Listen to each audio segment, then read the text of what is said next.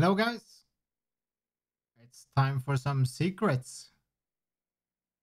I kept this from you because I wanted it as part of the toolkit because I spent so much time researching on all this stuff.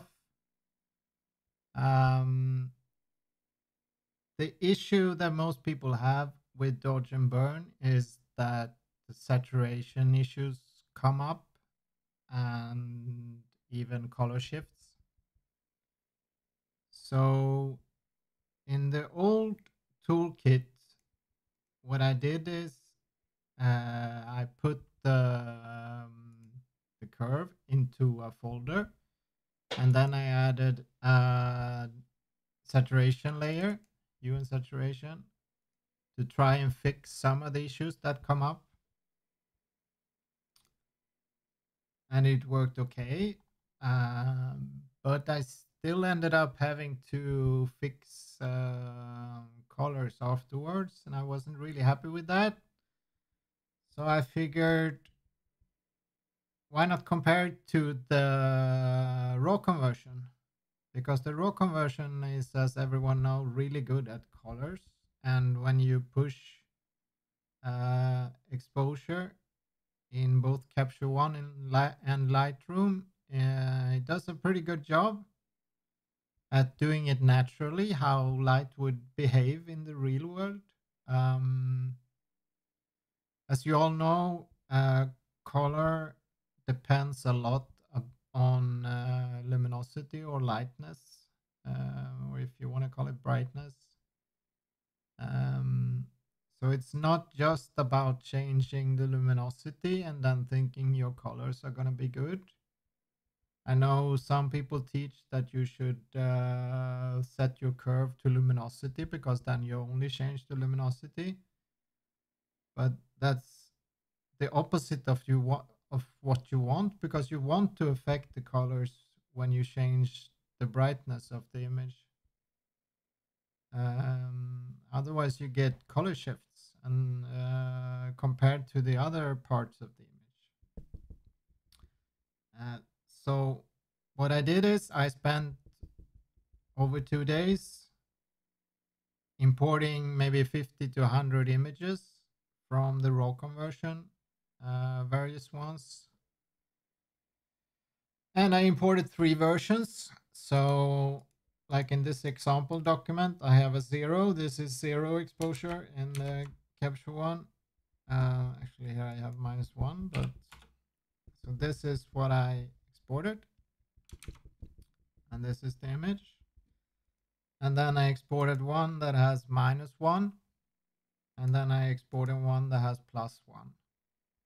And the colors look good. I mean, this is sort of how you would expect an image to look if you shot it and in different lights, and the colors look good. And then to really see what the difference is, this part is going to get a little bit technical, but I need to, for the people who are technically inclined and want to see my thought process behind this and why it's better, I think I need to prove it, because otherwise it's just empty words. Me saying something is better is not good enough for me. I want to prove it. So the group here that's called Dodge and Burn Old is from my old toolkit, which I also spent quite a bit of time tweaking. But I've come up with an even better way. And the way I arrived to this conclusion is that I copied the -1 and the +1 to the top. I set them to difference mode. This makes Photoshop show what the difference is. So for example, if I have the +1 and I show the difference +1, it's completely black. And even if I boost everything to the max with solar curve, it's completely black because it's exactly the same. So, and then comparing different methods to actually lighten and darken an image and see what it does with colors, I use a couple of help layers to really visualize it, and it's also going to help you that watch the video, because some of the differences are not that easy to see if you just compare the merged results. So for example, if I turn on the difference mode for +1 and I boost it with the levels, I really wanted to see exactly what happens. And then I also boost saturation, because the most of the issues are saturation based. And then I also went into pixel level by turning on the solar curve, just to really see what's going on. But I'm not going to show the solar because it makes no sense to most people, but just, you know. So now I'm comparing to +1. If I use the old method, you can see there's quite a bit of difference in saturation. Right now I'm only comparing saturation. If I wanted luminosity, this is the luminosity difference, and that's not that important, because when you work with the dodge and burn, you usually work with the luminosity. So it's the saturation issues that I wanted to address mostly. So old method, and this is the new method. And the less of a difference you see now, the better it is at replicating what the raw conversion does. So I'm pretty happy with this one compared to this one. It's a big difference. And same with the old burn. Actually, I need to change this one. So now I'm comparing to the -1.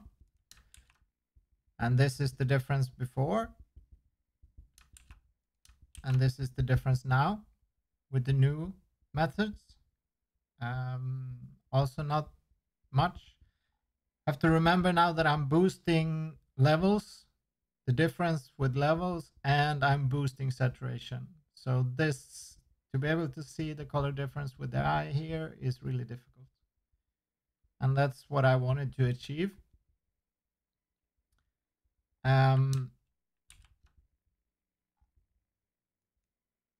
So in short, let me take off all of these technical layers up here. Doesn't matter anymore. I've already showed you. So let's group them and hide them. But let's compare it to the conversions I did down here. So first, let's do a full dodge and a merge. So this is a full dodge in the merge. And I can turn that off. I can hide it. And this is straight from capture 1, +1. This is straight from a full stop, white mask of the new dodge, and flipping this on and off, there's the differences in color is almost nothing. It's so tiny. And let's do the same again. Turn this off, and with the old way, let's make a merge. And then turn this back off and hide it. Now turn back the original raw conversion from capture 1. And as you can see, the luminosity difference isn't that big, but the colors change quite a bit. And the old way here, it's sort of like muddy and grayish.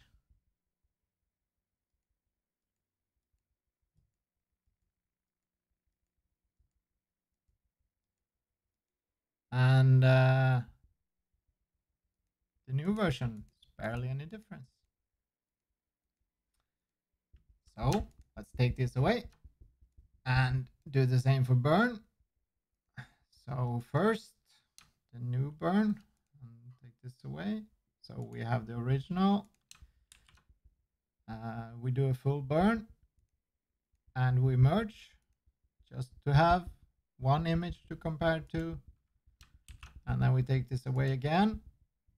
Now we turn on the original in the background. And this is the raw conversion -1 stop. This is my new dodge and burn -1 stop. Tiny bit of difference, but it's really tiny. The colors are really good. I like the colors on the...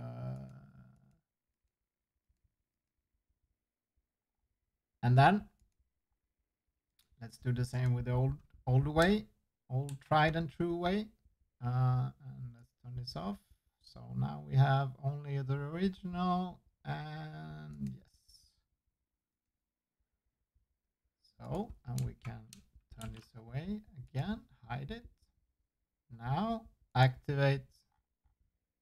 So this now that you see is -1 from capture one. And this is -1 from the old way of dodge and burning.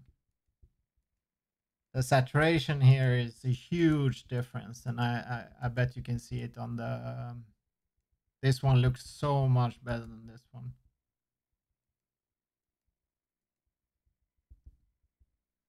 So let's reveal the secrets. So wait. The old curve is just a regular bend. Doesn't matter how you do it, really. You can have this point anywhere. It's still gonna be like uneven bend.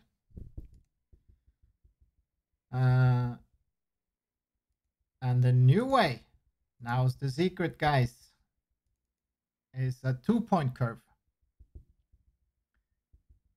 This makes sure that you get more flat results in the midtones, and it handles colors better. So these values here, I spent a lot of time tweaking up and down, comparing with all the help layers that I showed you before, and in every single one of these images. So if you want to copy my new method into an action, if you don't want to use Toolkit, the first point should be 65 and 104. Second point, 138 and 190. And this is for the lighten. And then for the new method of darken, the first point should be 101, and the second value 63. And the second point should be first value 190 and second value 146. I've also added a slight difference to how I saturate and desaturate by adding a blend if to it. This one doesn't make a big difference, but it helps a little bit. So I want it as close as possible, to have as little issues as possible with color and saturation. And I wanted everyone who uses this new technique to be able to rely on it and save time having to correct colors afterwards.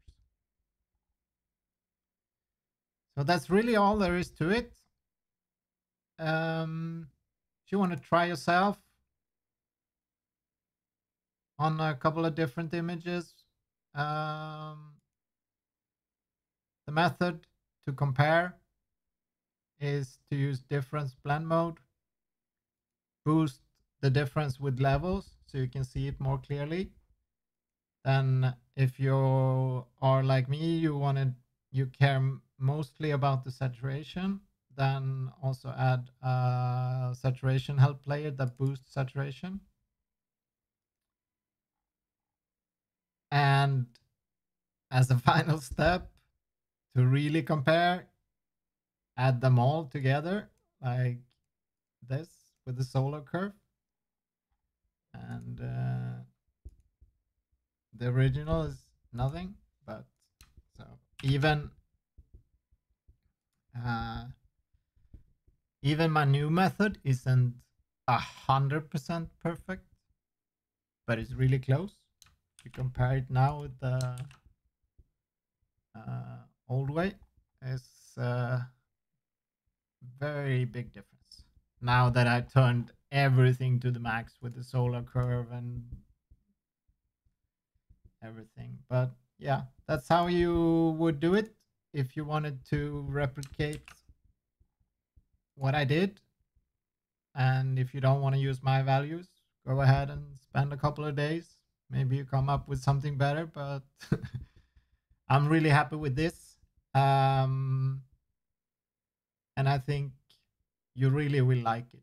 And I think a lot of people will adopt this technique and enjoy. Thank you for watching. See you soon.